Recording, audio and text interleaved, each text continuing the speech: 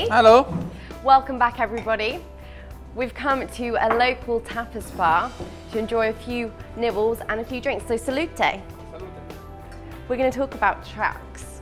I want to know, what's your favourite GP track ever? I think it's Matterley Basin. It's my favorite track.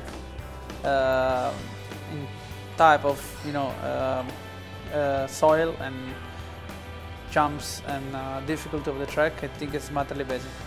Should we take into some food? Yeah, let's try some. Your least favourite track?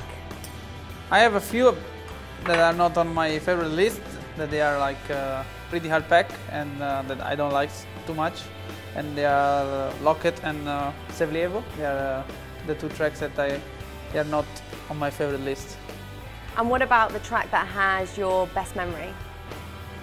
I think Namur is one of the tracks that I have the best memories, because it's my first ever GP victory, and also because you don't ride that kind of tracks every day. It's something special. Last weekend in Valkenswaard, you had a huge moment in the first moto. What was going on there? And what was going through your head? Yeah, it was a difficult moment for me. I had all shot, and then after a not even a lap, I just hear something strange on the front, and my front wheel was making some noise. I tried to slow down, but in my head there was still the racing mood, so I keep going because I want to win the heat.